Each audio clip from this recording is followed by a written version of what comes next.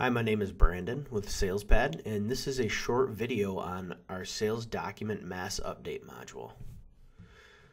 What Sales Document Mass Update can be used for is if you have a batch full of documents, or maybe it's multiple batches of documents that you need to make changes to.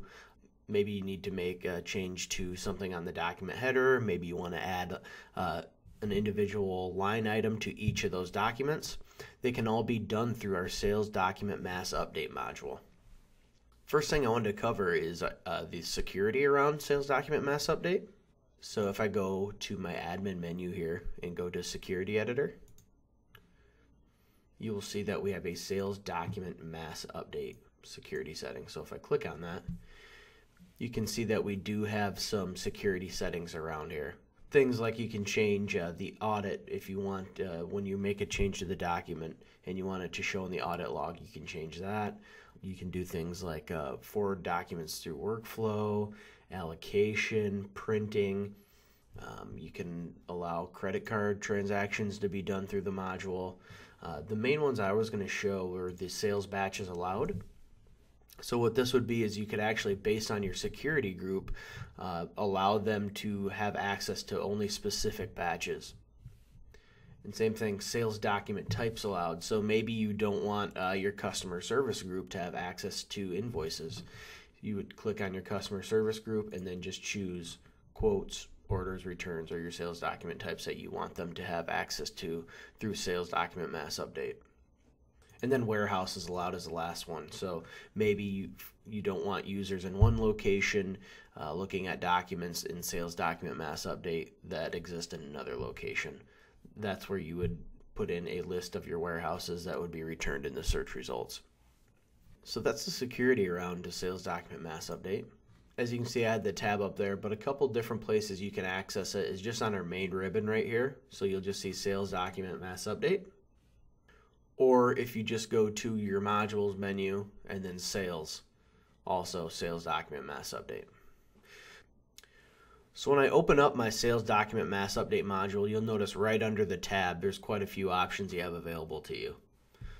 Close, search, these are pretty self-explanatory. These are available in a lot of the SalesPad modules, so just close the tab or search based on when you put in a batch here. Print. If you want to print that batch of documents or print your search results, that's what this print button would be used for. Transfer to invoice. So if you click on that, that'll actually transfer your selected documents below to an invoice. Clicking on the forward button will actually move that document from one batch to the other based on what you specified in workflow. So say, for example, if I go to workflow setup here, in new order, if I have a document in the new order batch and you hit forward, it would then move the document based on workflow rules to the complete batch. So that's what the forward button in here is used for. Allocate or unallocate, pretty self-explanatory. We'll allocate inventory to that sales document or unallocate inventory from that sales document if you're using our blocked items. Email and fax are pretty self-explanatory. If you have both of them set up within SalesPad, you can email your list of documents in your search results or fax them. Update documents, I'll show that here in a second, but once you make a change in your document properties section, that'll actually go through your documents that you've selected in your search results and update them. Add line will allow you to add a line item to multiple documents that are in your search results. And then send to batch. Works a little different than forward, where forward's going to use workflow. Send to batch, what I'll show here in a little bit, will actually allow you to move that document to a specific batch, not actually using workflow. So let's go to the sales batch field here. And again, we still have our options available on the right here, which this is going to look very similar to the sales batch processing module if you've ever used that. So you could either key in, just type in new order or your batch name, which mine is new order. Or if I click my drop down, you can actually search for your batch here as well. So you can see new order is now checked. And then you have selected documents only, forward after print, and forward after email.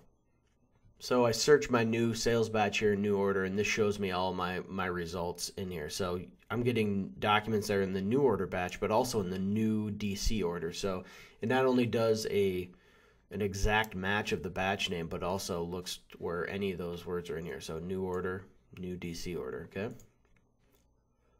So if I right click on my column header here and go to column chooser, I'm going to pull in my salesperson ID field here. Okay, so we can see that Aaron J is a salesperson on all these documents. Now let's say Aaron J is no longer with my company and I need to change this salesperson. What I can do is, since I have selected documents only, I can highlight all these, or the same thing, if I uncheck select documents only, it will choose all these documents as well. And then I can just go into my document properties section. I'm going to change the size here a little bit so you can see better. But you'll notice that this document properties section, this entire section is just like the sales document entry screen. So what changes you make up in here will actually reflect all of your documents that you have in your search results below. One thing I wanted to mention is that in the document properties section here, like I said earlier, this is just like the sales document entry screen. If I right click on here and go to customize layout, you can actually add any of your sales document user defined fields as well. So say for example you wanted to update the shipping account number on all of these, on all of the sales documents you're making changes to. This layout is just specific to the sales document mass update layout, and so you can mass update user defined fields on all your sales documents as well. So for example, like I mentioned earlier, Aaron J is no longer with my company. I can click my sales rep drop down, and let's say it's now going to be, we're going to just put this on the house account. So I'll choose house.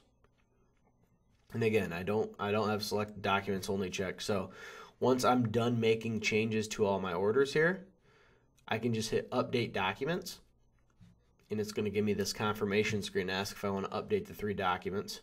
I'm going to go ahead and hit yes here. And so now it's basically making those changes. And now you can see it's set the field salesperson ID to house. So now if you look down below here, it changes your results, and now you can see that the salesperson ID on this document is now house. The next feature I want to show is add line. So if I click the add line button, this will actually ask me if I want to add lines to all 3 of these sales documents. And if I hit yes, it's actually going to allow me to key in my item number. So if I want to do 100 XLG here, it's going to pull in the default. I'm going to go ahead and hit OK. So now it's adding that 100 XLG to all 3 of these orders. So if I click on one of them now, you can see that it adds on 100 XLG to the end of the order. The last option I'm going to show here is a send to batch.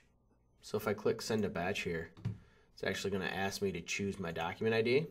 So I'm going to choose my walk-in document ID. Hit OK. So now you can see it shows 2 of my documents in my search results here. And I'm just go ahead and highlight both of these and hit OK.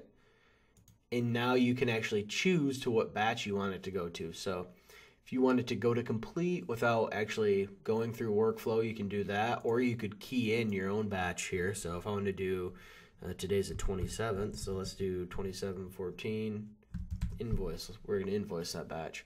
Hit OK. Give me a warning, it's going to create a new batch. We'll hit yes. So now next time I search, these are no longer in here. And if I search my 8/27/14 in batch, you can see that both documents are now in here. So that is everything I have on the Sales Document Mass Update module. I appreciate you watching this video, and we have many more videos available on our website at www.salespad.net.